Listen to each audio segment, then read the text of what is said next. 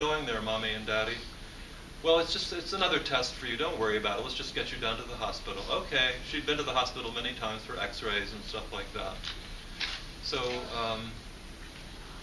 they arrived, and they took her in. And what happened was that 3 or 4 very large men dressed in white picked her up and carried her away from her parents into a room for the pre-op procedures that were to take place before the surgery without explanation, or if they tried to explain, she couldn't hear what was said to her. She was very upset to be set upon by white-coated goons. That's what they were, as far as she knew. What are they going to do to me? She was terrified. They took her into the room. They took all her clothes off. She was stripped naked. Then she was put on a table, and she was thrashing around and fighting, so they tied her down. They spread-eagled her, tied down both arms and both legs so she couldn't fight back, and proceeded with the preparations that they needed to take care of, one of which was to catheterize her. They didn't wait for the anesthesia.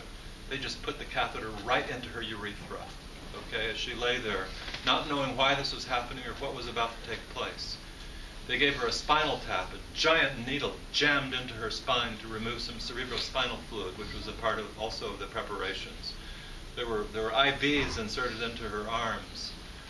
And the whole idea of, the traumatic, penetrating intrusiveness of the needles and the catheter, all of this were just expressed in her dreams and in strange sexual fantasies she had at the time. This is why it's so hard to explain. I need a whole semester to really tell you the story of what happened there. Let me just pull out one incident that took place in our dialogue 7 days a week that were occurring as she was remembering and reliving the trauma of the surgery and the pre-op procedures beforehand by the goons.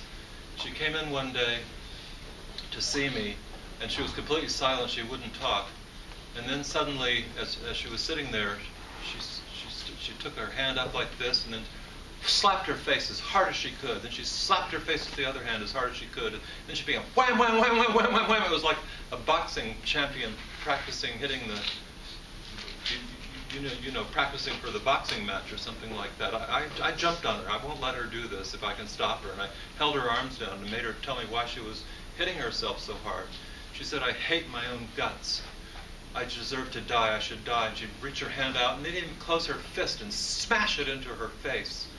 "Why are you doing this, Jean? My God!" And it finally came out that she was about to tell me a secret she had never told anyone. She was so ashamed of, and she was sure it proved she was evil. What was that secret? That she had strange sexual fantasies of doing weird things to baby boys. And I said, "What are you talking about? Tell me, what are your strange sexual fantasies?"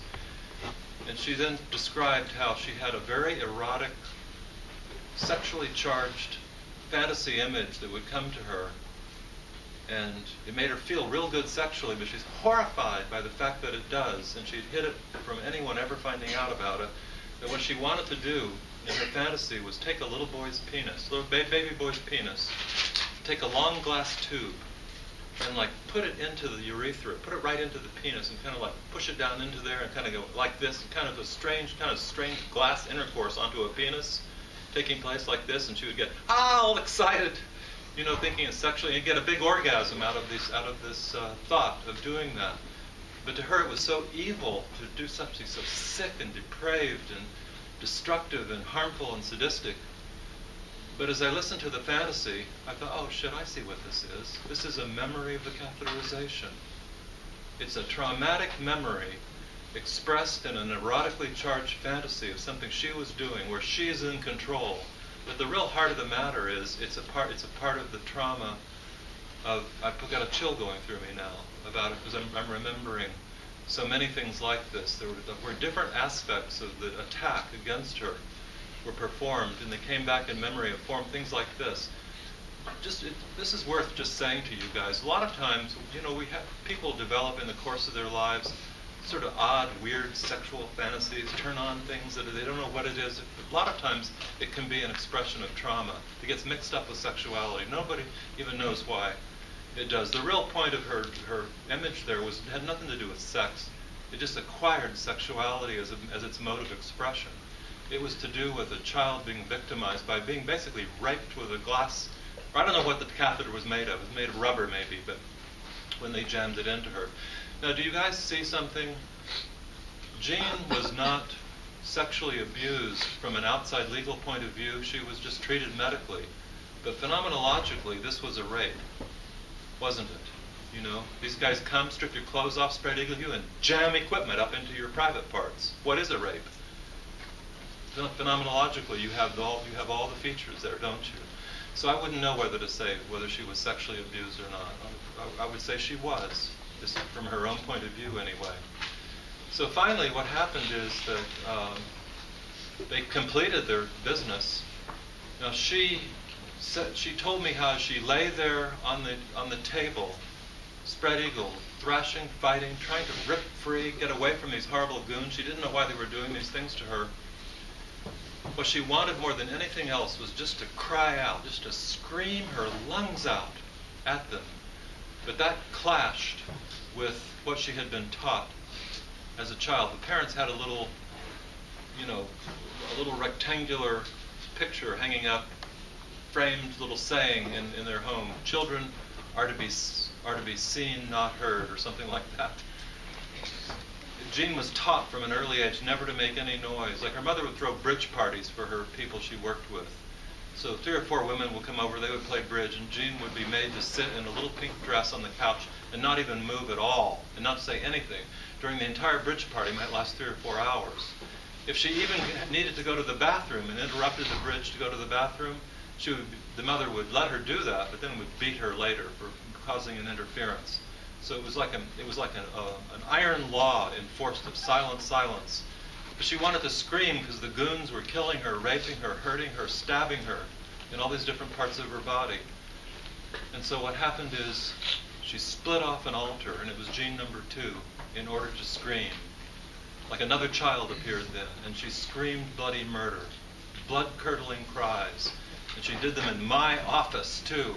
Lying there on the floor, thrashing around, mixing me up completely with the goons, running away from me into the corner, thinking I was coming after her with all my instruments to stab into her. That's what it's like.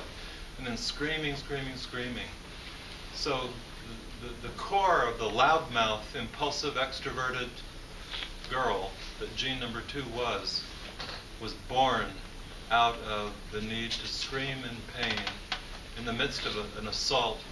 The assault itself occurs after a lie and a betrayal by the parents. Why did they lie to me? Well, then that, again, is seen as they hate me anyway, they want me dead. And then also it's in the context of this horrific pain inside of her head. She's a girl who's attacked from the outside by the betrayal of the parents and the goons with the medical procedures, attacked from the inside by a malignant cancer. She's pretty much in trouble, wouldn't you say? Jean number 2 was born. She had the surgery. It was successful. They saved her life. They saved both. She had a little bit tunnel vision after that, because the tumor, they had to take off part of the optic, some of the nervous tissue, in order to get the cancer out. But it was remarkable that she was able to survive the whole thing. But she was not the same person after the surgery as she had been before. And I thought I would tell you a dream, and if you're in my personality class, you might recognize this dream. But it's a dream that began to recur then during the recovery from surgery. We're almost at the end. Don't go anywhere. Wait till you hear this dream.